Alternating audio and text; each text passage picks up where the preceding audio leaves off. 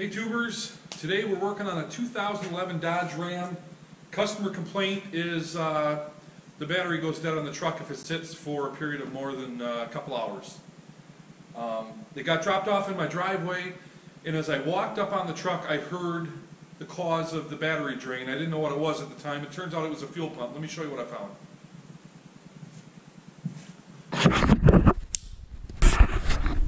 So almost every Dodge product has this right here these days, and this is called the TIPM. It's a totally integrated power module. It's basically the fuse box relay panel for the whole vehicle. And this little guy right here is the fuse for the fuel pump circuit. None of these relays, however, are the relay for the fuel pump circuit because for what God knows what reason, Dodge made the fuel pump relay integrated to the back side of the circuit board. So you got to take this right apart. The relay is actually soldered into the circuit board. Stupid, I know, right? These things go bad all the time. What was wrong with making this a fuel pump relay? It goes bad, we can swap it out. So the correct fix would be a new one of these, and they're quite expensive. Even used, they're about $300 used on eBay. And then you don't know if you're getting a good one or not, because why is it on there? You know, is it on there because somebody took it out because the fuel pump relay didn't work? I should mention that not all of them go bad and the relay sticks on. Most of them go bad and the relay doesn't work and it gets misdiagnosed as a bad fuel pump, and yeah. So let me show you what the fix is. So I went online and I found out that they make an external relay kit. This is right from Mopar. And this basically bypasses the relay that's integrated to the TIPM module. And right here is the part number.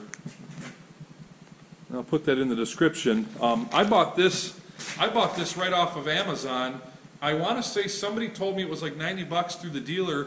I paid $20 for this on Amazon. I just did an Amazon search of the part number. However, it didn't come with the instructions. I suppose the $90 would have came with the instructions. So everybody watching my video can do the same thing I did and just Google it, and I came up with this right here. This was the second result in the Google search, and you'll notice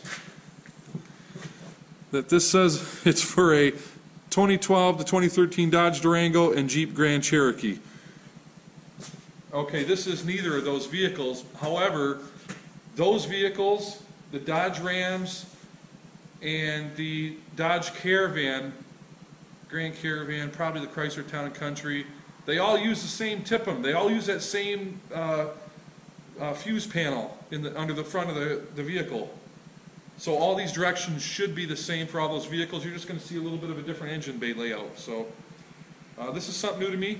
So let's get to it.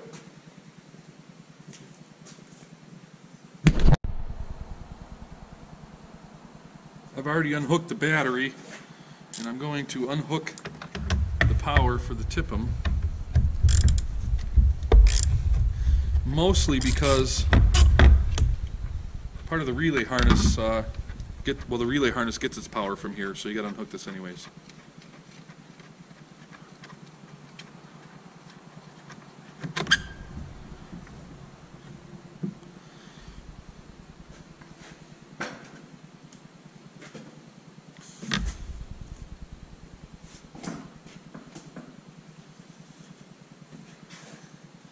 Now to remove this from the mount, there's these little tabs right here. You just push those in with a flat blade screwdriver and it unlocks them. They're just little locking tabs. It should unlock them. Let me close this.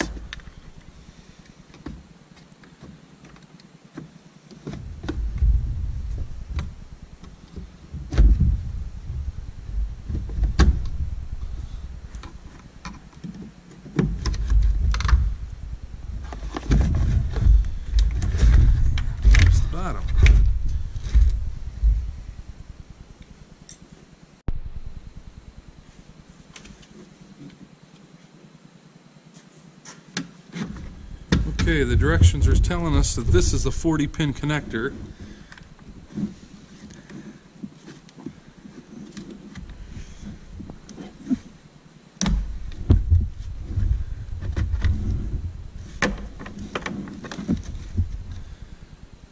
telling us that there's a brown wire. It's going to pin. What pin is that?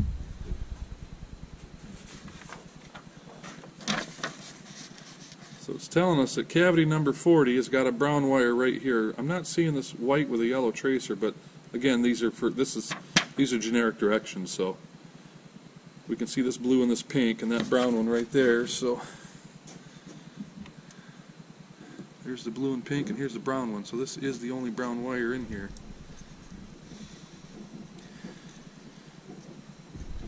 So we're going to give it about an inch. We're going to cut it off. That wire in the connector is no longer going to be used.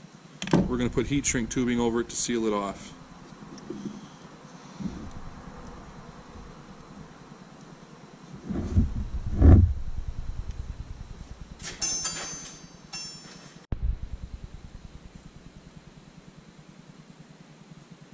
The kit came with this heat shrink tubing from Chrysler. This is the good stuff. It's got that glue inside. I used to work as a Chrysler tech at a dealership, and this was the best heat shrink I've ever used since. So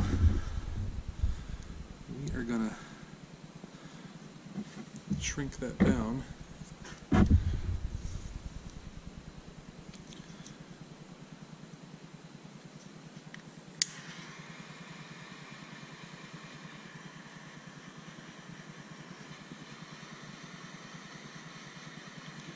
It's amazing this stuff even shrinks down that small. I was looking at that wire thinking they should have gave me something a little bit smaller, but once you see the glue come out the end, you're done. That's sealed.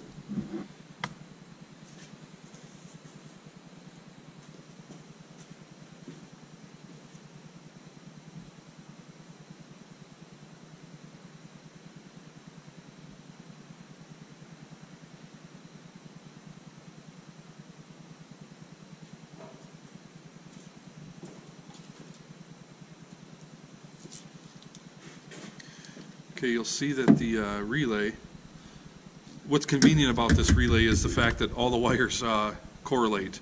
So this brown wire goes to that brown wire. We're going to have a pink wire and we're going to have a blue wire. According to the directions anyway, as long as this is wired the same as the application that I bought this for. So.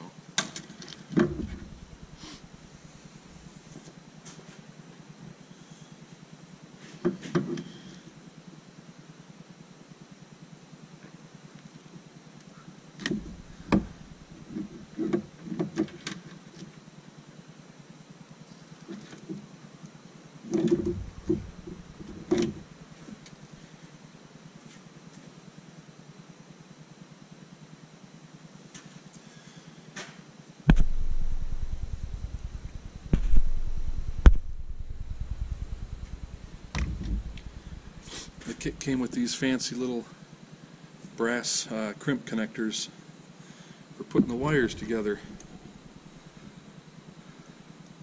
Oh, I almost made a mistake. Ooh, I would have been mad. Don't forget to put your heat shrink on before you crimp the wires together and solder them, or you'll be mad.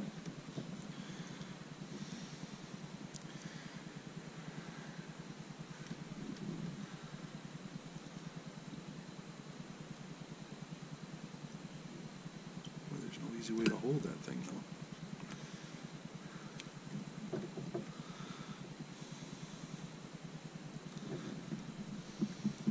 I need a third set of hands here.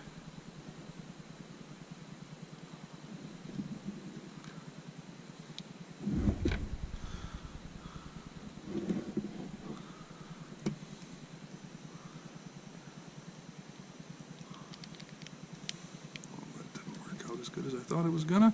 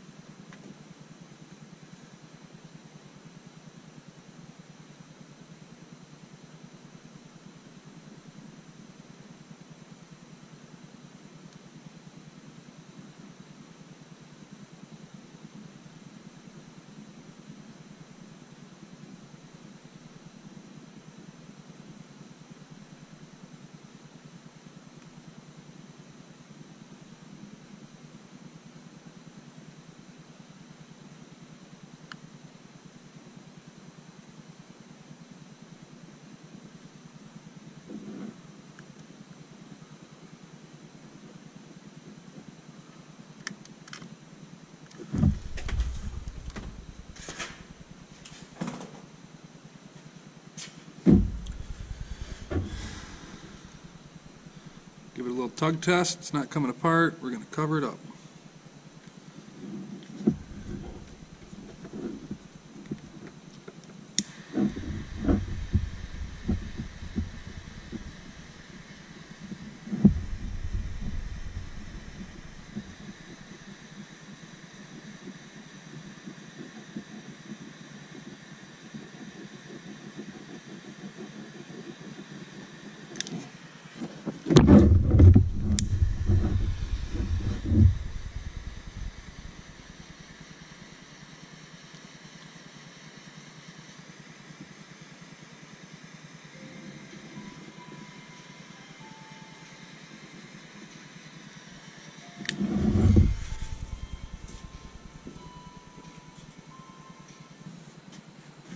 Okay, once this is complete, we can plug this back in.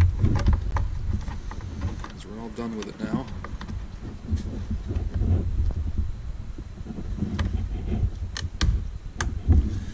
And we're going to pull this one out right here. And there's a little locking tab on the bottom. If you push in on that with your finger or your thumb, and pull on that lever at the same time, wiggle this connector, it should come right out. There we go. Okay, yeah, that's that little locking tab right there. See, when that's, well, let me show you. That's one of them, like that right there. So when this is locked down in. You just gotta push that in, and then you can slide that up. But we're gonna push it back down because we gotta take this off. There's 4 little tabs that hold this black plastic cover on, and I think it'll slide right out of there with that piece pushed down. There we go. Now let's see, we are looking for blue with orange trace. Blue. Right there, let me make sure that's the right pin. Yep, that's it right there. So this is the next wire we're after, this blue one right here.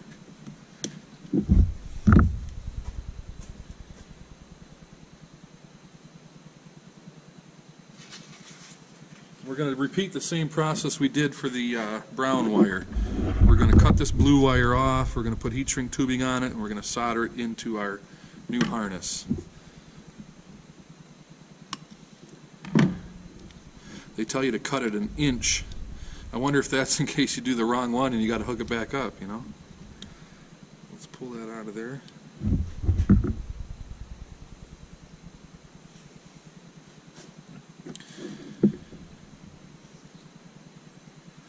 Put our heat shrink tubing on there.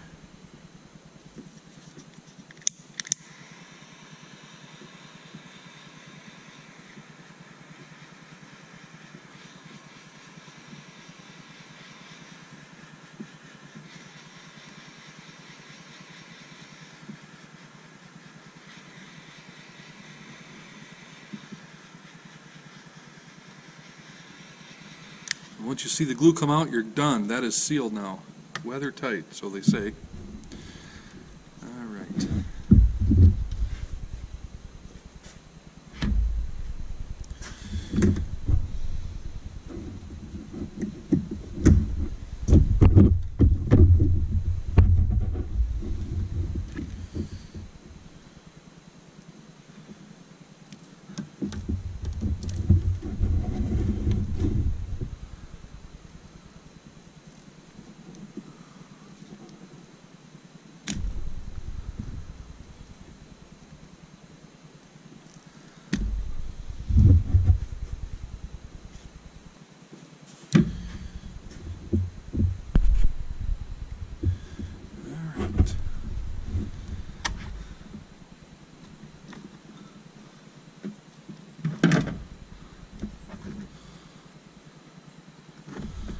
Stay there. Dang it.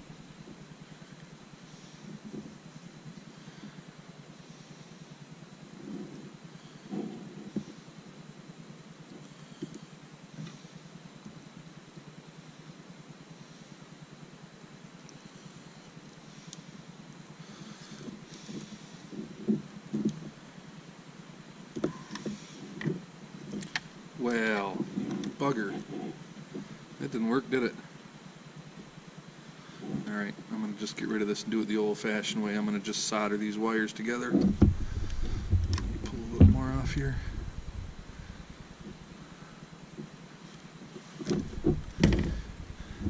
Those little crimps that came with, there's a special tool that they send to the dealerships for using those. I don't have them. Kind of wonder how many of the dealership guys actually use them, or do they just solder the stuff? I know when I was at the dealership we didn't have those. We soldered stuff.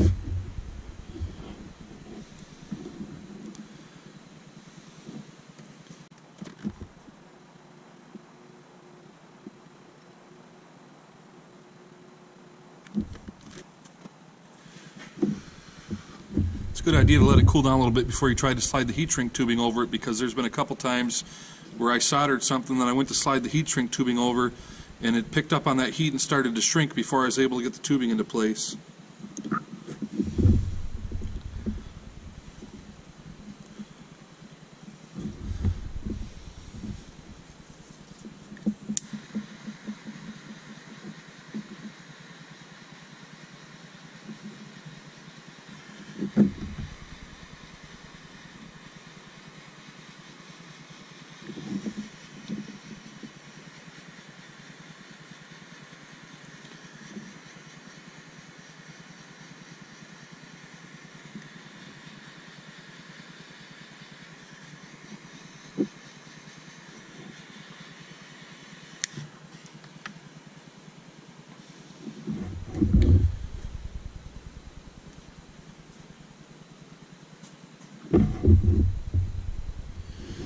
Okay, now it's telling us that we need to take this, the lock piece out. This green piece right here locks all the terminals into place. You'll see what I mean in a minute. This thing should just pry out of here. Should. I need a smaller screwdriver here. It's coming. Let me get a pick.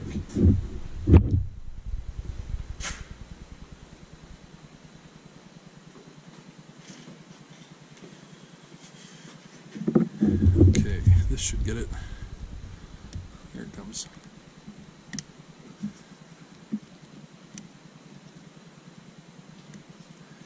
Okay, that comes out. And it says a pink. We're looking for a pink with green trace, diagonal down from the brown. So here's the brown, pink with green trace. Here's pink. I don't see a green tracer on it. That looks like, oh, it's right here. Right in front of me. Alright, let me double check. Yep, okay, this is our next one, this pink one. Now it wants us to remove the terminal from the connector because we have to splice a wire into it without cutting it. This still needs to be connected here. And the only way to put the heat shrink tubing on it is if you remove it. If you weren't going to use heat shrink tubing, which isn't advised, but you can do it that way, you don't have to take that. You don't have to take this lock off and remove the terminal, but it's pretty easy to do. So it's this terminal right here. They sell a tool for doing this. I can't find mine. The book or the instructions there say to use special tool number, blah blah blah. But basically, what it is, there's a little retaining tab in here, and if you take a pick just like that and slide it over, you can usually get the I just need a third hand. Damn it. Had it. Let's see if I can grab it. I'm trying to do it so you guys can see, but it's pretty difficult here to... There. Just like that. Just note how this goes in, because this is square. See the little cutout there? That's so that it hits that tab when it locks back in. So when we put this back in, we want to make sure that that goes in the same way, just like that right there. We don't want to turn it sideways or turn it that way. The pin won't lock. Okay. Pretty sure the pink wire is going to go to that, huh?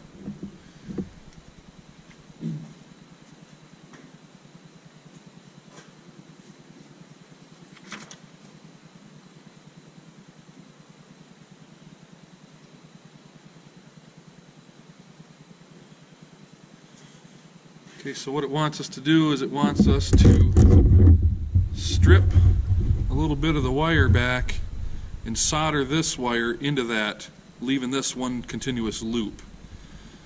And by taking the terminal out, we're able to slide the heat shrink tubing over it. So, I mean, if you wanted to cut it off and then solder it all together, you can do that too. But we'll try to do it without cutting it here. We'll see how that goes.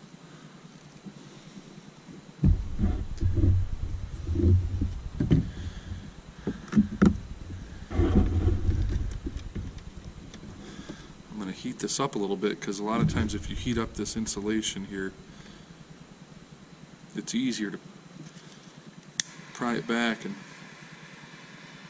access the wire.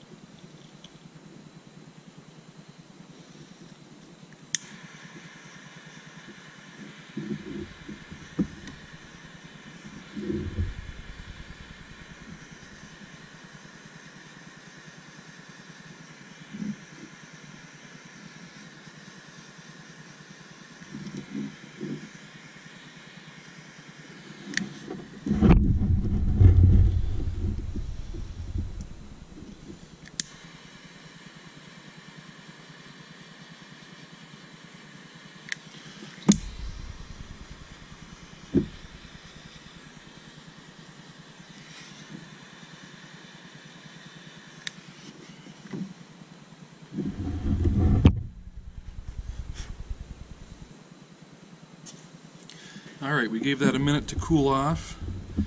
Now let's put it back into place the way it's supposed to be. There's that pin right there. There's that little square.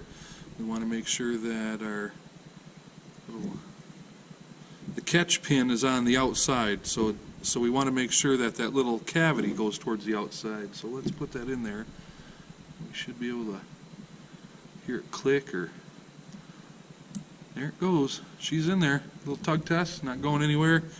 Don't forget to put your lock piece back in.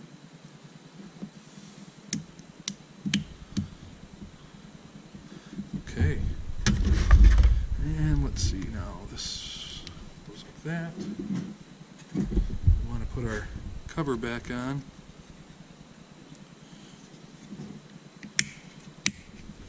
Snap that back into place. And make sure you do this right here.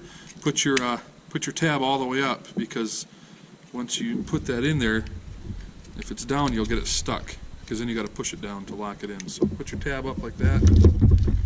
Turn this bugger upside down. Push it into place, and as you're pushing it in, push that little gray lever down. It'll actually suck it right into place and lock it in.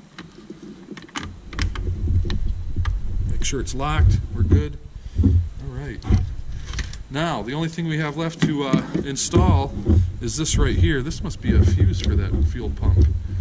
Hey, look at that, a brand new fuse for said fuel pump. Okay. Weather tight. So the only thing we have left to do is install this, and that's going to go where we took that power off. all to sit down in there all nice.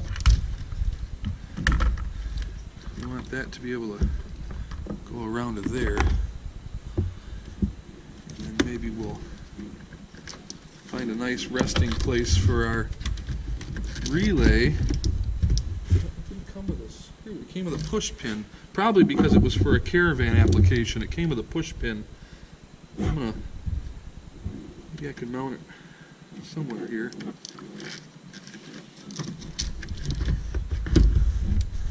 I want it to be able to, I want the battery to hit it. Well, the battery's not even, doesn't even have a hold down thing in here. I want it somewhere where the owner won't screw it up. But I want it mounted this way so it doesn't catch moisture. But anyway, let's do this right here. Let's test it, right? So let's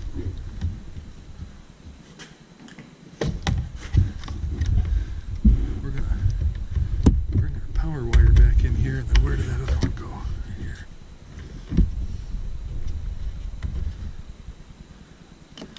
Might have to trim that to make that fit.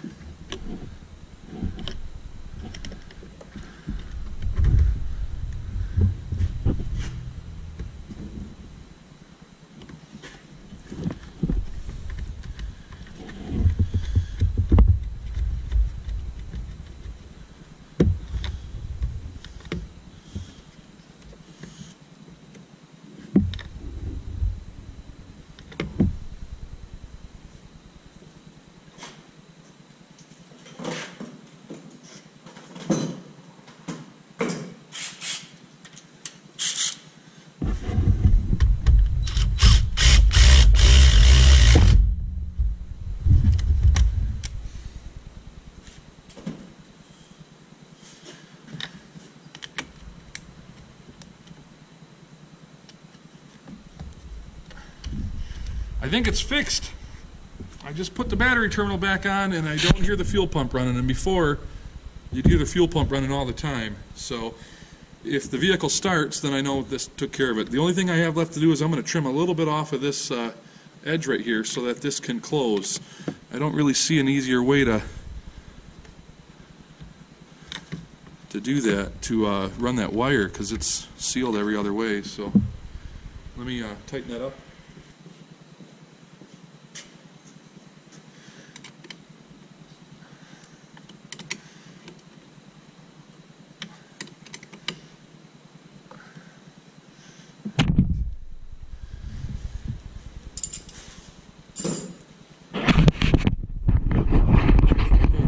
Isn't running.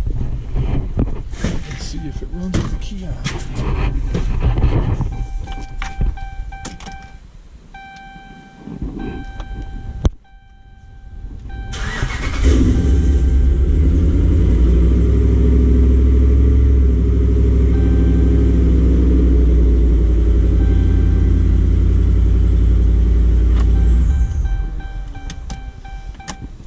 Well, that was cool.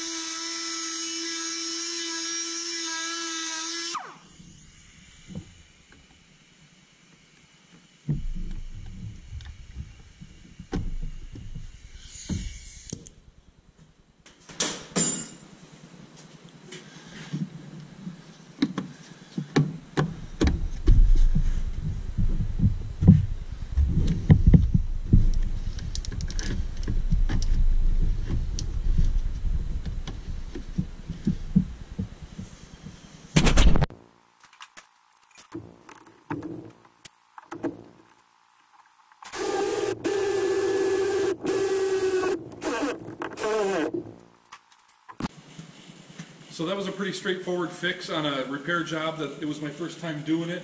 Anybody could probably do this.